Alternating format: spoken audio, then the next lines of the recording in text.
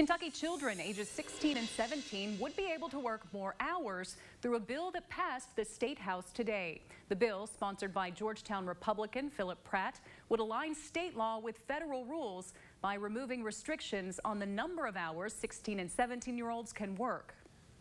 A generation ago, more than half of teenagers aged 16 through 19 had a job. Today, it's closer to 1 in 3. What lessons are being learned instead of on social media or in a video game, or by putting off those lessons about personal responsibility? There are no teenagers who are saying, oh man, I can only work 40 hours a week right now. But if the legislature would just make it unlimited, then I'll go to work 50 hours right away.